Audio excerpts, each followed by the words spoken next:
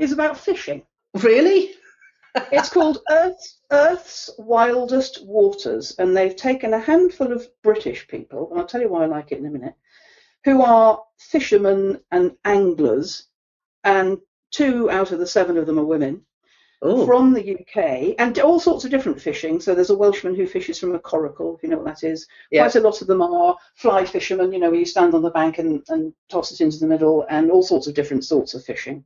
And they've taken them all around the world. We went to Iceland, where one of the judges was a phenomenally beautiful female fly fisher woman.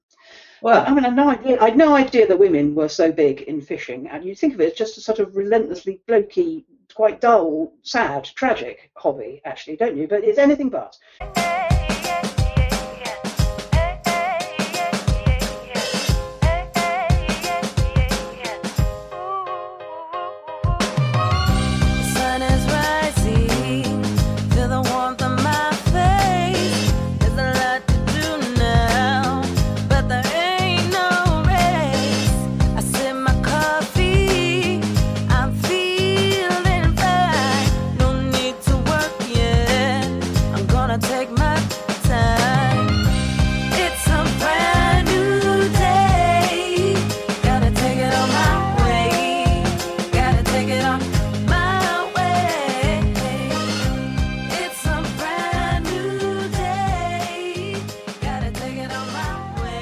Welcome to Own It, Your Business and Your Life, with Nicola Cairncross and Judith Morgan. In this podcast, we're going to cover everything you need to embrace to become a successful entrepreneur, marketing, money, and much, much more. How to create a business doing just what you love. How to own it, your business and your life. This one will be fast, funny, feisty, and very lively. So sit back and enjoy the show. Gotta take it on my way. Gotta take it on.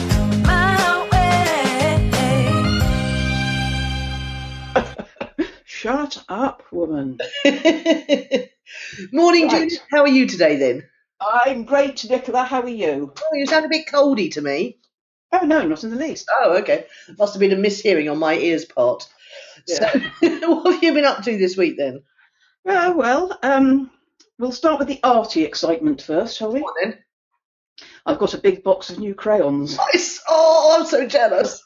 Oh, can I just tell you, I'm just going to open it on air, okay, so I can describe to you. It's got 2 layers like a chocolate box. Yeah.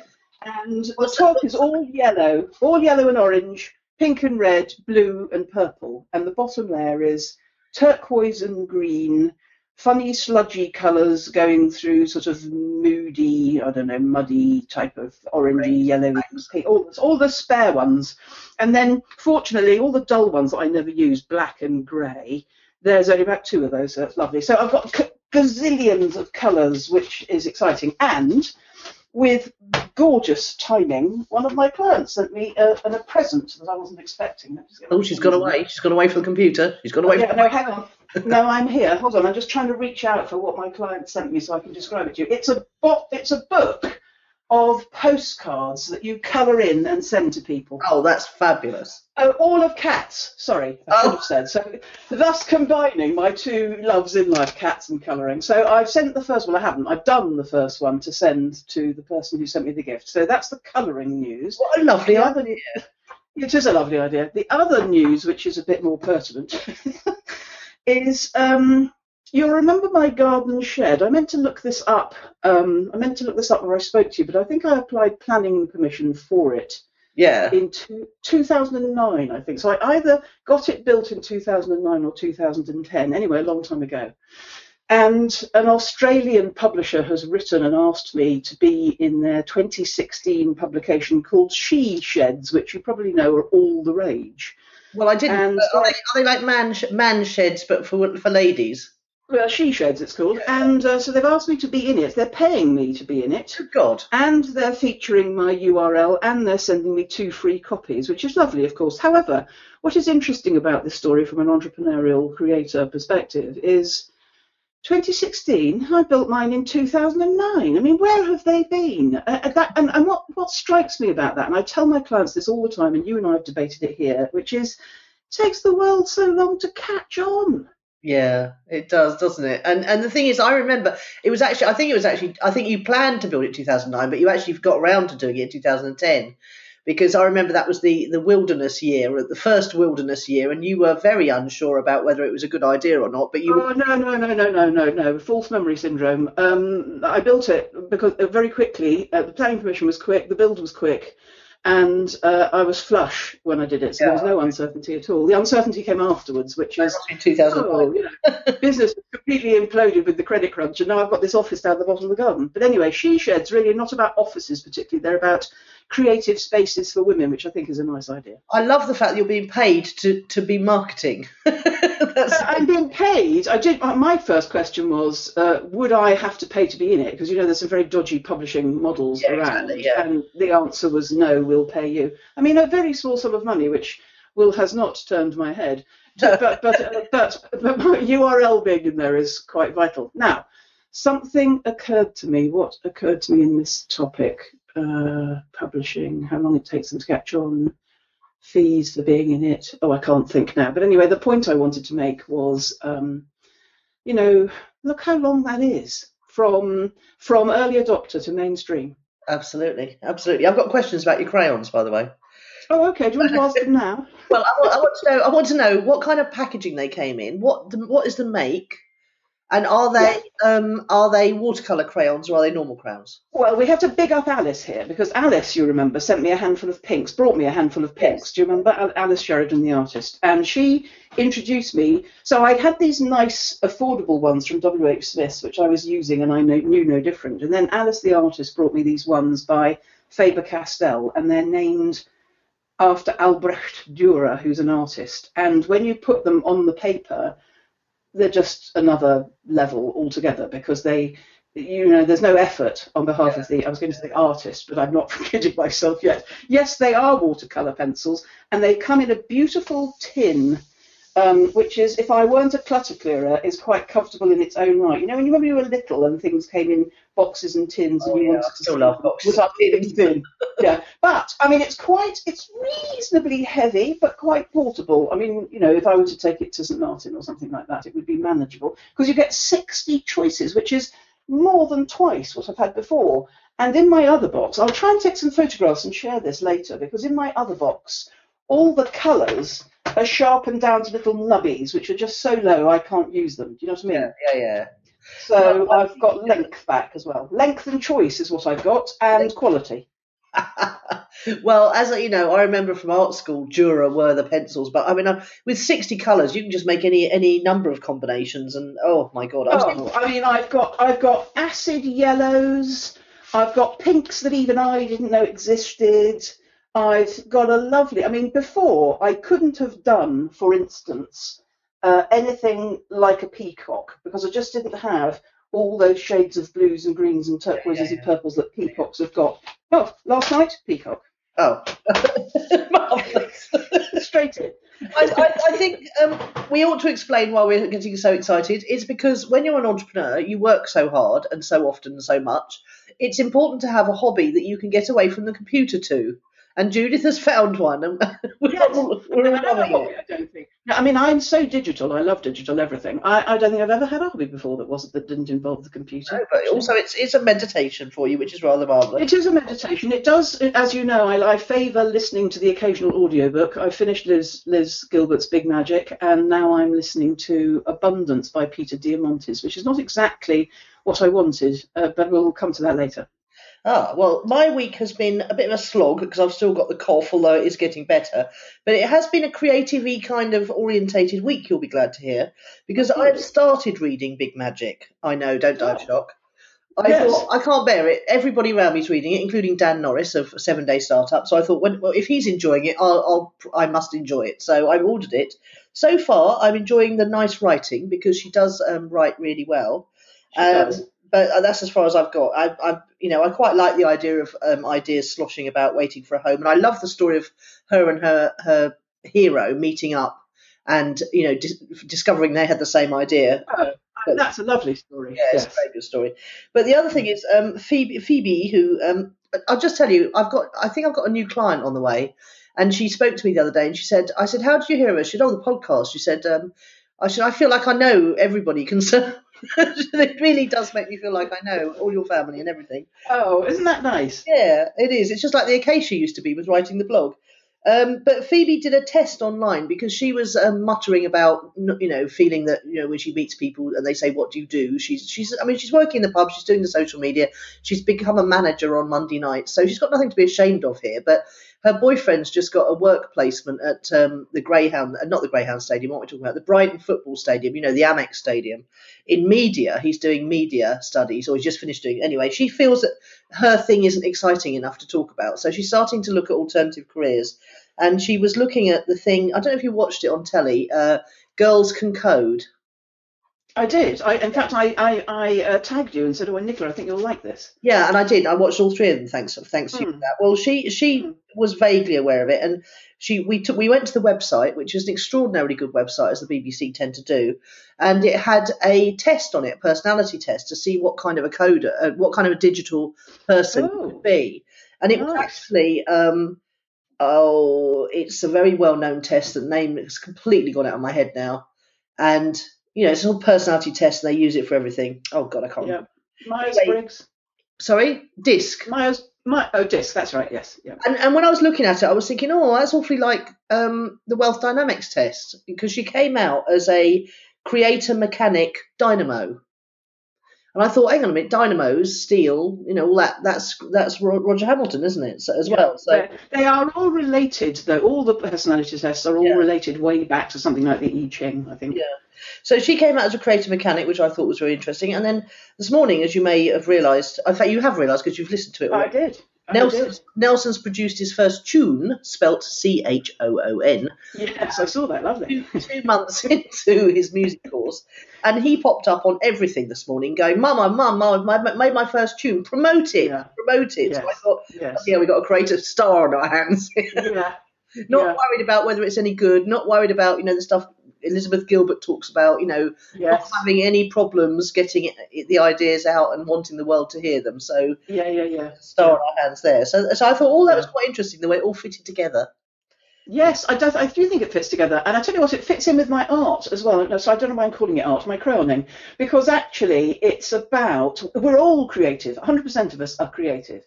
And, what happens is in school often, if you're not careful, different branches of your creativity get shut down. For instance, I was a good singer, so the teacher in music liked me, and I went up the music alleyway. I wasn't a particularly good in the art thing, and the teacher and I didn't have a rapport, so that was shut down when I was about 12, and here it is opening up again when I'm 60. Now, what you want to do is not take any notice. I mean, the number of people I know who have been scarred for life and not allowed to sing, and they don't sing and they don't participate in music because some teacher told them in a lineup, yes, no, you can be in the choir. Don't start me on this one, it makes me so cross. Our job, your job, and well done to you for these two examples, is to open up the children and encourage their creativity and participation in everything. And I don't know if you saw it, that wonderful video put out by Jeremy Vine, who is the weakest link on the dancing. I must show it to you because it's deeply moving. I'm getting goosebumps. People have said, you drop out, you leave, you're no good. He said, I am doing this for my daughters, and just because you can't win something doesn't mean you shouldn't keep trying. Yeah, absolutely. I'd love to see that. I'll show it to you. It's very, very moving. Got millions and millions and millions of shares. And, thinking back, I was always, told that the creativity was only good if you were going to art college. Well, actually, your average builder doing up an old property is being creative, aren't they? Yes. Estate agents, I know this is a weird example, but estate agents putting deals together. If you bring something into the world that wasn't there before, you're creative. We're all creative. It wasn't until after I'd sold my accountancy business, so 20 years, it's like, I created something, I've employed people, I've worked with 250 clients, I've sold it on to somebody else who's still trading it 20 years later. I'm creative. But I was the only person who ever told me that. And once I realised it, it was like lighting the blue touch paper. And now we're back to our favourite topic, which is creating finances and jobs and businesses out of thin air. That's our favourite topic ever, isn't it? It is.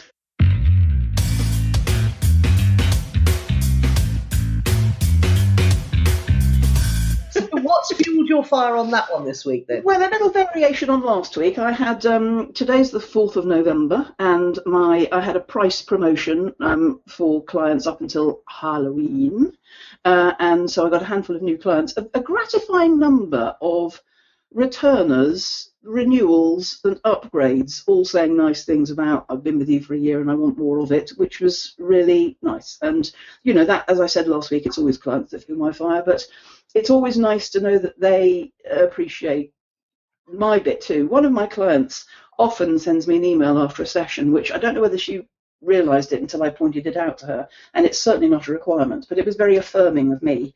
And it's sometimes nice to have a client say, I appreciate you for X, Y, and Z. Yeah, very nice. How about you? Well, as I say, it's been a bit of a slog this week, this cough. I mean, I'm so glad that other people are starting to get it now, because I know it sounds really mean. I don't think you're referring to it as if I knew about it. I don't think I knew you had a cough. I've had the most horrendous cough for about 5 weeks, to the point, and it didn't turn into a cold. I had a couple of sneezes at the beginning, and then it didn't feel like a chest infection. It didn't, because I was able to breathe, but it was just the most weird thing. I honestly thought there was something seriously wrong with my throat or esophagus at some point. And I was quite worried about it, but obviously not going to the doctors as you do. Yes. mainly because I didn't want anyone putting anything down there. And I've just started noticing that other people are complaining of coughs. Now everyone's, people are talking about it on the bus. They're talking about it on Facebook groups. I had an interview with a summit organizer yesterday, and it took an hour and a half to do the interview because we both had to stop to cough regularly. And it's quite a convulsive. Anyway, it's really been dragging my energy down. So I've been, and it's been quite, as you'll hear in the project update, it's been quite a busy week this week.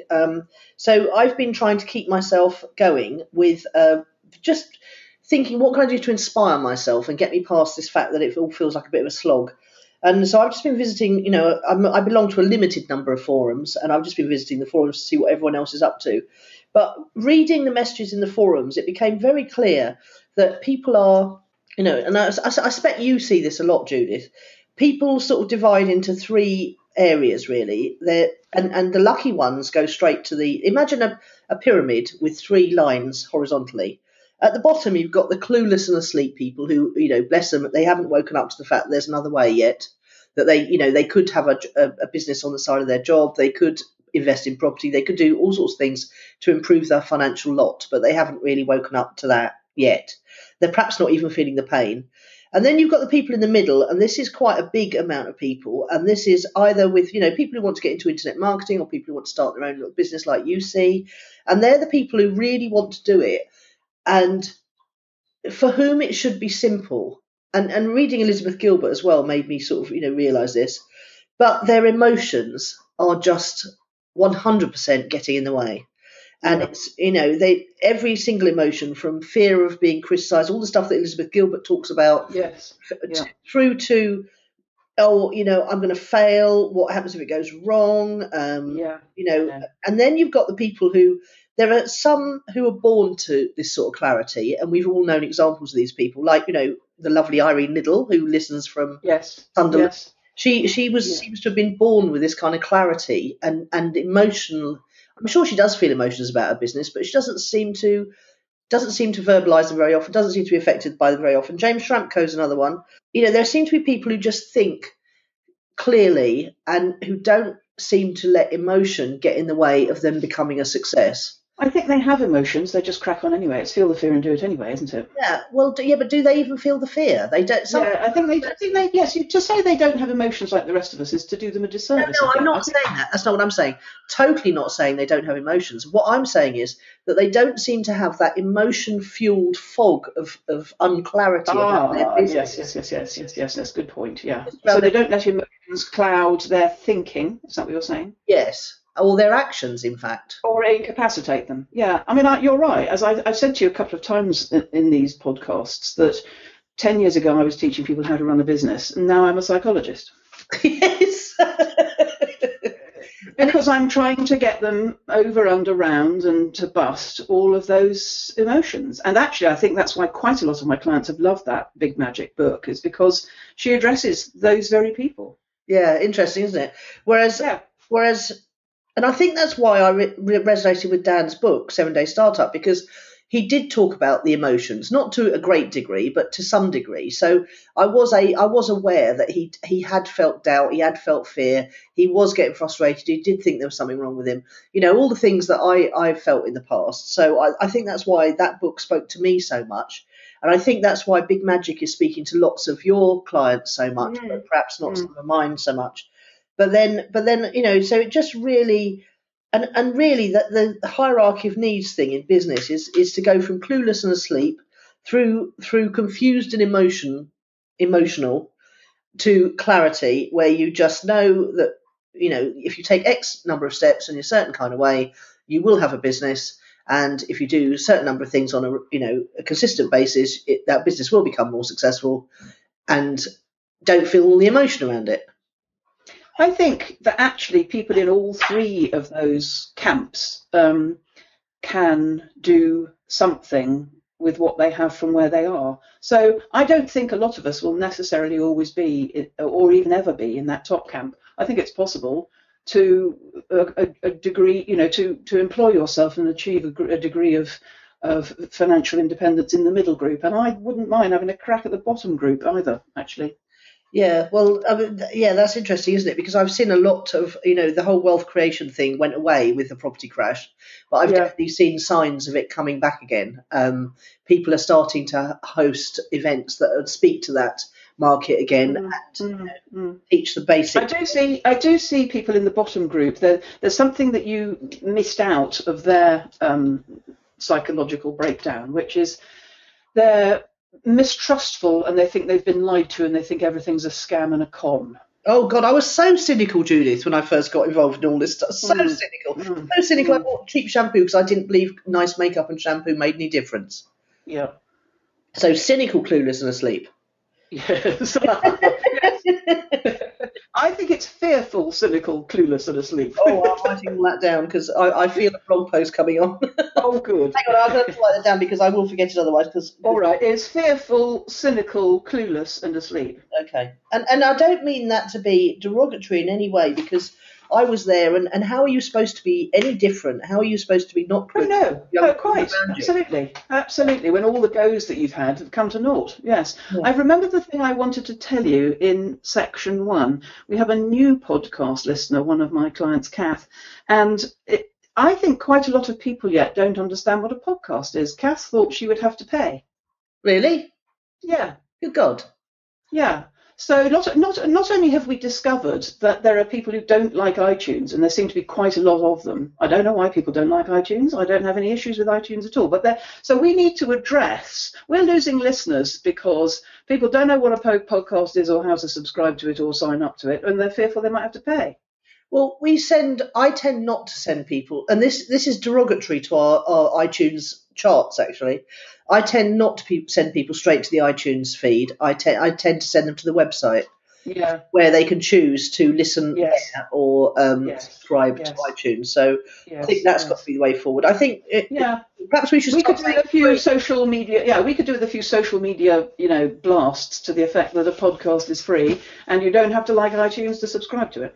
Well, I can just ask because we use meetedgar.com to fire out old episodes on a regular basis. I'll just ask Inga to go through and put in the word free before the word podcast. Yes, perfect. And see if that works. Yeah, but some that go don't like iTunes. No worries. Listen to our website. Yeah, well, we are growing our listenership steadily and surely now. So that's rather exciting. So. Yeah, and Kath said something really nice, which was rather similar to what your client said. She said, I feel I know you so much better now. Oh, that's good. Yeah, it is good. Yeah, it is. But first, a word from our sponsors. Do you feel isolated and alone in running your own home-based business? Do you have worries, doubts, fears and resistance which sometimes make you feel like giving up? Don't worry. You're not alone. In fact, you're perfectly normal. It can be scary all by yourself. But what if you could learn how to become a confident business owner, how to trust yourself more and grow your income, relax and be more creative and productive? Small Business Big Magic is a unique business mentoring group providing grounded practical support and advice, fast responses to your questions, inspiration and solutions to boost your clarity and help you find direction, focus and success in your life and business. Join Small Business Big Magic today for the friendship and encouragement of others just like you and the enthusiasm of a coach who gets you and your business. There's big magic for your small business at judithmorgan.com.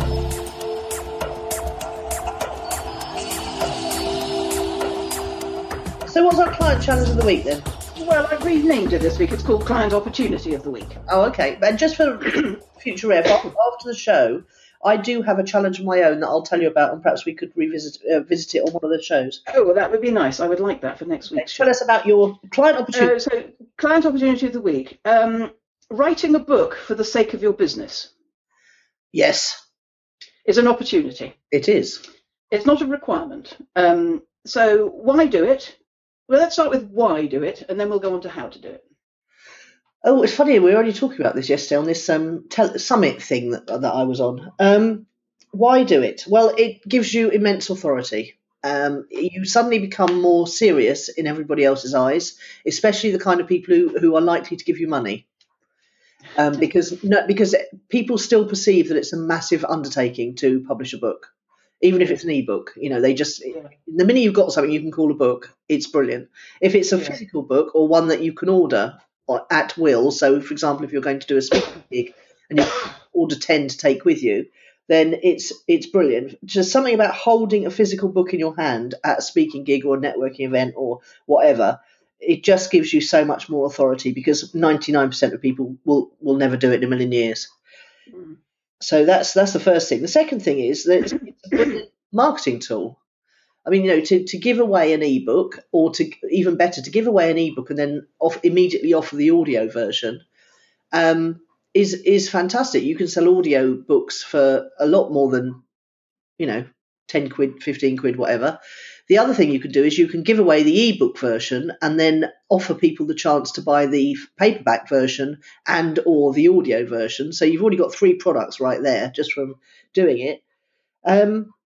Endless opportunities to create then worksheets and turn it into a program. I was talking to a client about this the other day. If you've got an ebook, just read it out loud. You've got an audio, and if you put worksheets with it, and there are people out there who specialise in taking people's books and creating worksheets from them, you've got a program. So it's a brilliant way of packaging up your knowledge and then extending it in different kinds of products. And what do you use to record it?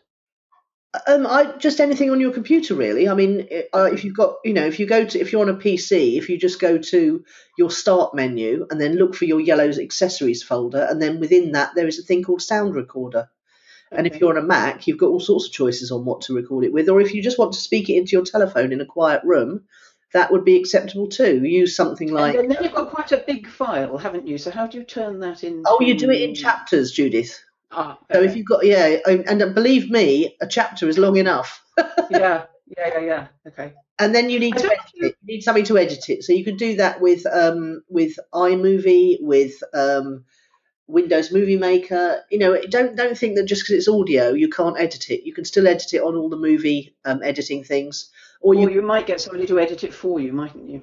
Oh, you would love to get someone to edit it for you. It's the most. Yeah, I mean, I wouldn't relish editing my own audio, I have to say. No, I mean, I quite like the sound of my own voice, and you do actually. So I do like the sound of my own voice, but I wouldn't want to edit it. No. The thing is, you lose concentration so easily, and you miss things like the odd throat clearing, or the birds dog barking, or the plane going over, or whatever. Yeah. And often you often misread bits of your own writing, and then you have to stop and read that bit again because your brain goes into sleep mode when you're reading your own stuff. But it is a truly, I'll tell you something, if you did the first draft of your book and then you tried to turn it into an audio, it's a brilliant way of finding out which bits of your book don't flow very well. Whether it reads, yes, that's right. I tell you, I think this idea came out of listening to the second half of Liz Gilbert's book, because I don't know how it reads, but it listens as if it's in very short chunks.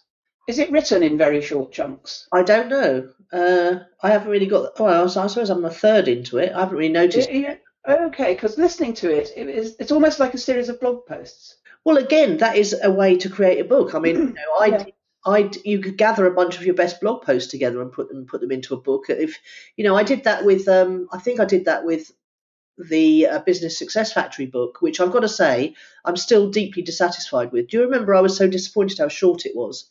And I was thinking after reading bits of Elizabeth Gilbert, I'd really love to go back to that book because I don't feel it's a good enough reflection of what I got to share in those topics. But now let me ask you, because you've done 2 books. In the first one, 3. Yeah. In the first one, I know you did it with Joe Gregory. Did you do the second? And I don't know what the third one is. Did you do the other ones yourself, or how did you do the other ones? I did the first one with. It was with Debbie as well in those days, with Lean Marketing Press, and it was, I don't know who edited it, but it took forever. That one was a collection of a series of emails. Do you remember 101 Wealth? I do. But I'd structured them around 10 topics, and I had, certain. This is a way to write a book, right? A non-fiction book is to decide what you want to cover, what your topics are, go through and put the 3 key things you want to share with everybody about those each of those topics, have a recommended reading book and a recommended online resource, and then you're halfway to doing that book. And then if you then go and work out, if you mind map it if you're visual, or do whatever, the list if you want to, or bullet points, and then go and look at each of the 3 things you want to share with people about that topic, and then think, what are the 3 key things on that bit that I need to cover? And you've pretty much written your book by then. It's just a question of writing it as if you're talking to someone.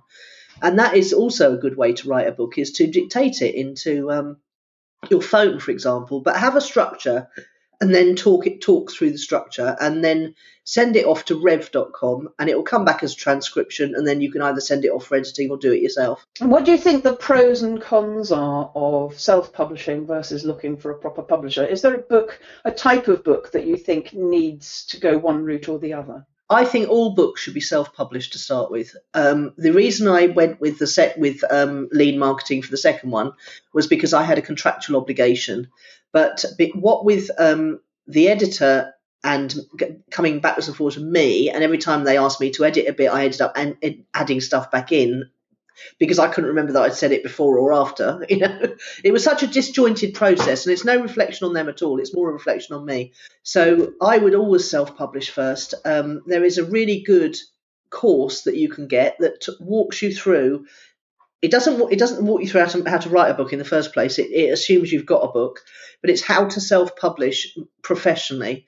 How to get it on Amazon, how to get it on Kindle, how to actually get hard copies in your hand for the least amount of money. It's absolutely brilliant, and I can't remember the name of it, of course, but it's Worldwide Self-Publishing, and I will give you the link, Judith. She's brilliant at it. Okay. One more point I wanted to make about this. The friends and clients and colleagues I know who have been published by an orthodox publisher, the best results that I see they've got is a massive list build. You should definitely have something in your book that brings people to your website to get a present or a gift or a resource that they wouldn't get anywhere else, because that really does help bring. You've got to, if you do go with a traditional publisher, even if they give you, if you go with a traditional publisher, you're going to earn something like 12p a book sold. It's not a money-making exercise. You're lucky if it's a list-building exercise, and you're even luckier if the publisher puts any marketing welly behind it at all. They won't, basically. They're throwing mud at a wall to see what sticks. They're putting books out there just to see if one becomes a hit through word of mouth, like Elizabeth Gilbert did. You've got to be ready to take on all your own marketing, even if you're going with a traditional publisher. So why wouldn't you self-publish and keep £5-6 per book sold rather than 12p per book sold? It just doesn't make sense, especially as you're going to have to do all the marketing. Well, that's why I think you have to work out why you're doing it. If you're doing it for money, I would always self-publish. If you're doing it for reach, and you've got a decent publisher you can work with, I could cite examples of this, but I do have friends and colleagues and clients who've achieved a massive reach from orthodox publishing that they wouldn't have done from self-publishing. You're going to need if you are not going to get a publishing deal without a book agent. So that's the first thing you need to be looking at. You need to find a book agent who believes in your book, and they will move mountains and make the whole process so much easier. There are books of book agents, and there are books of publishers, in the same way there are directories of all sorts of things. And I can't remember off the top of my head what it's called, whether it's the white. I think it's called the Writers and Artists Yearbook, isn't it? Is that what you're thinking of? Yeah. Do that.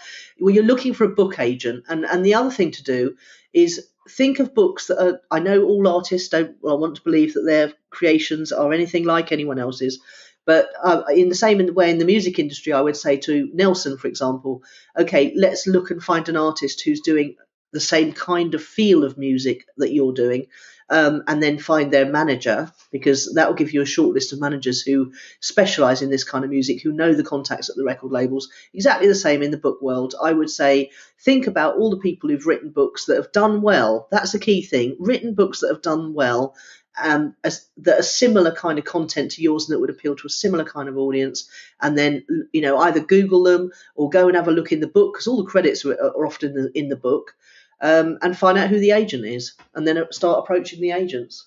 Yeah. So Judith, you've got books. Yeah, nothing I'm proud of.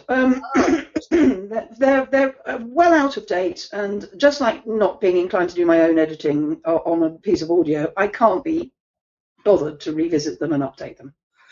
Yeah, okay. So what you need to do is you need to outsource that, don't you? Do you think? I don't think it needs doing. I don't think it needs. I don't think it needs doing. I think that they're of their time and they're in my past. Yeah, but they're still there, sitting there, giving you credibility, aren't they? I don't know that it gives me any credibility at all, actually, because I don't promote it because I'm not proud of it because it's out of date, and Amazon send me a cheque for £9 a year, I think. I've just finally got off my 5 official copies to the British Library. When you publish a book, you have to send 1 copy to the legal depository of the British Library, and then you have to send 5 copies, physical copies, to somewhere else. And it's one of those jobs. I'm not very good at posting things, and it's one of those jobs that sat there for about 2 years. And I finally got it into the packet, got the label written, and it's sitting in the back of the car now, waiting to go to the post office. Yeah. I'm 1 step closer. But it is definitely worth it. I love the fact that I have physical books somehow, because I've read so much. I think as a child, it's important to me. And I tell you what we haven't talked about at all in this section, and I'm glad we haven't, is we haven't talked, you haven't mentioned at all, and neither have I on purpose, being a writer. Because actually what I wanted to talk about here was the benefit to your business of writing a book, any book, whether or not you're a writer. I think we're all writers, aren't we? Well, there we go again. That's our theme of the week, isn't it? We're all empowered to do whatever the hell we like. Yeah, I mean, I've just given everyone a structure to write a self-help book, so yeah, why not do it? Well, that's your structure for everything, which I rather like. It's like a spider. I still do it with everything. Draw a big circle, and it's got 10 legs, and the first leg, spiders don't have 10 legs, of course, they have 8 or 6, anyway, whatever, they don't have 10. And the first one is always the opening, and the last one's always the closing, and you've got 8 chapters in the middle. And actually, Ryan Dice teaches people the same model, that each chapter should have 10 chapters of 2,500 words, and each chapter of 2,500 words should have 10 chunks of 250. Easy. He says you can write a book in a weekend. I think my next book is going to be my autobiography. Because I've already written most in the form of email, but I've only got memoir, darling, memoir. We call it memoir, and actually they're my favourite type of books. It'll be an inspirational memoir from Lovely. Someone went from zero to hero to zero to hero again. Lovely. Although she does say, Liz, in the book, don't set out to write a book that tries to be inspirational, because you can't second guess what that is. Only the audience can decide. Well, I think anyone who keeps going despite the odds and overcomes eventually to do some sort of okayness, that's got to be an inspirational book, isn't it? I read loads of those. What's she saying? Well, I read those too, but what she's saying is you can't intend that as the writer. Oh, I see. Yes. Well, she's quite sensible. I might plough on with this one. She is quite sensible, yes.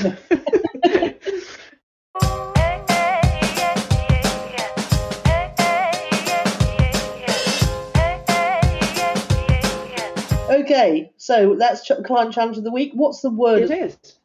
Well, mine's come out of Big Magic, funnily enough. Curiosity. Towards the end, she writes about being curious and, being curious in following your creativity so that it comes to something in fruition. And obviously, curiosity is where one is as a coach, which is all about asking questions about the client. So that's my word of the week. What's yours? Well, I like that because I'm very curious. Some might say. Yeah. Some might say nosy. Nosy.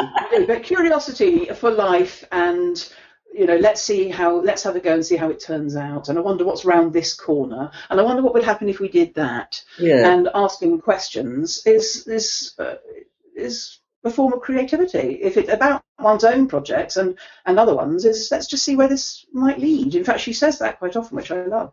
Yeah, absolutely. Even if you think everything's done and you lie there in bed one night and think, oh, I wonder if I changed that headline, what would happen?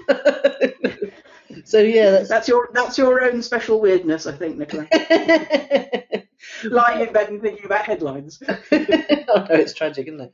My word of the week is work, because it's felt like work this week. It doesn't often feel like work, so I love it. But I have had 3 new clients all come on at once, and one of their campaign is not going as well as 2 of them are going brilliantly. One of them, the big one, of course, is not going as well as it could, and I don't understand why. Which means hanging on the phone to help at Facebook and talking to some idiot who, no offence, but people at Facebook, but someone who admitted yesterday to me that they haven't actually been trained in the new Pixel yet. So I think that's pretty bad.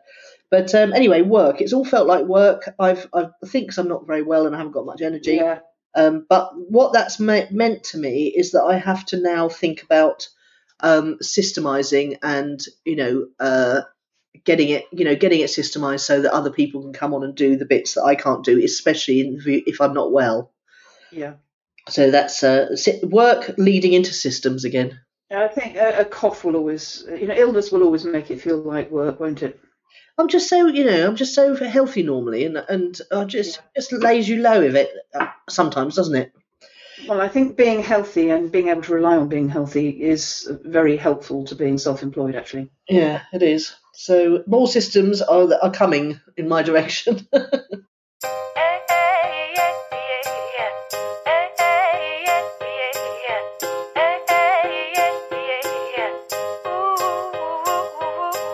What's your project updates then? Very quiet still, in a good way, I think. I'm still leading up to this launch next week, which is my lotto one. We have to commit by the 5th, which is tomorrow, which I've done, and the first draw will be before I speak to you next. And what happens in this is if we've invited 3 people and they've paid, we play the lotto for free. And we play in social circles, so it makes full use of social media. And if you're in my social circle and you win big, I win part of it, and I win a percentage of the winnings of everybody I bring in. It's pegged to the Euro millions. And the outcome is described as wincome, so it's income that you win. I'm really excited about this, can't wait for it to start. I've shared it with quite a lot of people, and it's really interesting. Yesterday was an experience where somebody said to me, oh God, Judith, this is so exciting, why didn't you tell me about this before? I did tell you about it before, you just weren't in the right frame of mind or didn't notice. It's interesting how we don't always catch on to everything instantly. The time has to be right. Do you know what I mean? Yeah, absolutely. Yeah. When you think of that 6 months it took me before I read Rich Dad Poor Dad, where people were telling me to, and I just didn't. Yeah. What about yours? What are you up to?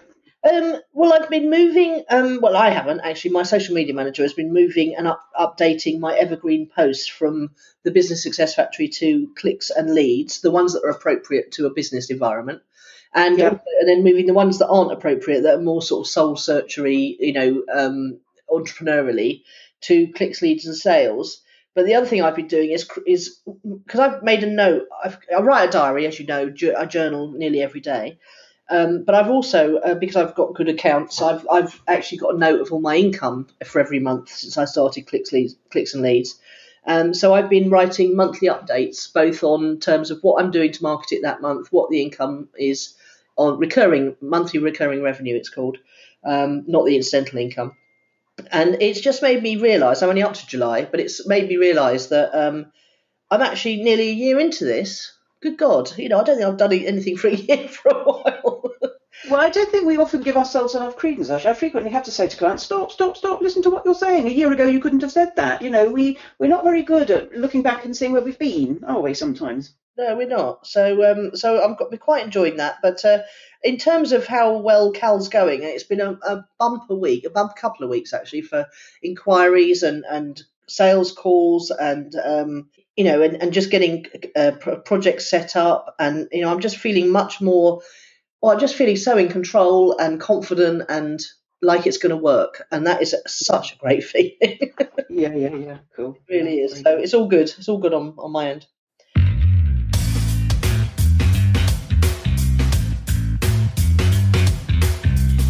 What's impressed then? Well, do you want to go first? Okay. In my perambulations around the forums to find inspiration and all that stuff, I've come across a chap called John Logar. Now, it's interesting because he came to my attention first when I watched his presentation at Superfast Business last year, James Shramko's live event. And then I came across him again when I was wandering around the foundation materials, promotional materials. And he's an Australian guy. And he specialises in helping business consultants to build $1 million business consulting businesses. Something that you'd think was quite hard, actually, because consulting is exchanging time for money. But he is one of these people who thinks really clearly and doesn't seem to, I'm not saying he doesn't have emotions. Sorry, John, if you're listening. I'm saying that he seems to have clarity and be emotion-free around his business. Whether that's, true or not, I don't know. But that's how he comes across. He comes across as very clear and very sensible and very unemotional about building a business. And he's... I've been really enjoying listening to his videos, and there was one of them that I can recommend for everyone is easy. If you go to YouTube and just put in John Logar, Logar, he's got a video called The Easy 4-Step Marketing Campaign for Consultants. And it really is just a short video that tells you how you can send out 4 emails, and he tells you what to put in the emails and what to say. And I just love things like that, clear tactics, I suppose they are, that anyone can follow. And he's also got a site called makeeverydayapayday.com, which I love the title of. Yeah, it's a nice name. Very nice name. Absolutely. So he's one of the emotion-free, not emotionless, emotion-free about his business people that I would... Oh, now that's a very nice distinction. It's not that they don't have emotions. What did you say it again? Emotion. He's emotion-free. Yes, about that's it. Emotion-free, not emotionless. Yeah. Emotion-free about his business, particularly. Yeah. Yeah, that's what I'm aspiring to be, instead of a swirling mess of emotions and fog. Well, no, darling, you used to be. I don't think you are. I don't think you are prey to your emotions in the same way anymore. And I think it was that weekend in wherever you went with what's his name. Yeah, it was. It helped enormously. But yeah, I think it's just progression, isn't it? As you just keep going, Yes, exactly. Yes, actually, it's not giving up on the personal development stuff. Very true. I keep doing a lot of that. It does work. Which harks back to the people who were asleep and fearful and everything's a scam, there's no point in doing personal development, it's a bit cheesy. Actually, there's a living, breathing example for you. Well, all of the really successful people I know work all the time on their personal development. Yeah. Whether it's meditating or Dan Norris reading Big Magic, they're all at it all the time, aren't they? Yeah. And there's a curiosity, isn't there? So there's an assumption in Dan that I'm reading a book that might not seem typical of a choice for me, but there might be something in it for me. Well, just to contrast, and I've given up on mentioning Stelly because you always used to shout at me. I can mention Dan, all I like for the time being. He and his business partners have, Dan, he started WPCurve.com, but they've also got a brewing. His passion is brewing craft beer. And a year ago, they decided they were going to start home brewing. And a year later, they've actually just started their own brewery. And even more impressive than that, their beer, Black Hops, I think it's called. It's called Black Ops, which is it's a play on words for male computer games. Well, funny you should say that, because they are the first virtual beer to be adopted by Call of Duty. So on one hand, he's doing all the promotion for a top-end computer game for his brewing company, and the other hand, he's reading Big Magic in between. Yes, well, and then you see, I love that. I absolutely love that. Higgledy-piggledy, judgment-free, open-mindedness. I surprise myself by constantly, and actually what's impressed me this week is a good example of it. I surprise myself constantly by how, if you just open that box and see what's in it, it's like, oh, I never thought I'd be interested in that, but oh, look, I think that's gorgeous. Yeah. So tell us, what's impressed you then? Yeah, well, my favourite TV viewing is what we call the journey shows. And I like it because it's about people's performance improving, and that's my work. And the one I'm watching now, I mean, God, here's a good example, is about fishing. Oh, really? It's called Earth's Wildest Waters, and they've taken a handful of British people, and I'll tell you why I like it in a minute, who are fishermen and anglers, and 2 out of the 7 of them are women. Ooh. From the UK, and all sorts of different fishing. So there's a Welshman who fishes from a coracle, if you know what that is. Yeah. Quite a lot of them are fly fishermen, you know, where you stand on the bank and toss it into the middle, and all sorts of different sorts of fishing. And a bloke who was born abroad who can just, you know, dangle a hook off a stick type of things.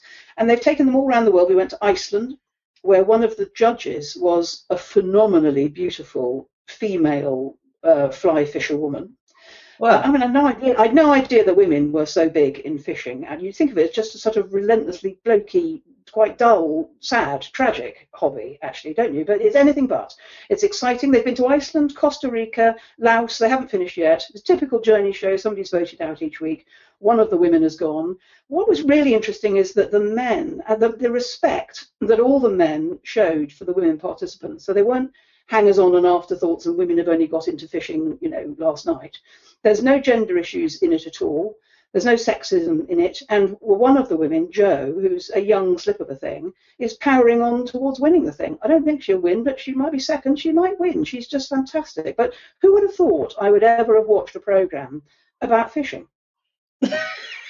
I'm speechless. And find it fascinating, because of course for me, Bake Off's not about cake, Strictly's not about dancing, this programme's not about fishing. It's all about, for me, the improvement and the journey, and actually it's about people being prepared to have a go in the full glare of the spotlight with all of us watching, being brave for the rest of us, having adventures. Some of these people, for instance, you know, they've always wanted to go to Costa Rica because it's a fascinating place. It's lush in the extreme. Literally, it means rich coast, Costa Rica. You know, the seas are teeming with fish, the jungle's teeming with wildlife, and they can catch big game fish that they'd never dared hope that they could catch because they're fishing their local river where they live.